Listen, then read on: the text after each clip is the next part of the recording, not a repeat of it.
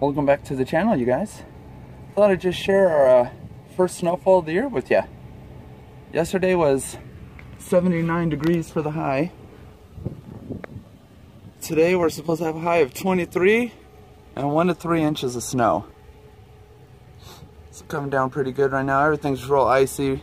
Kind of lightly rained last night first before the snow started. So it's gonna be a slippery drive to work.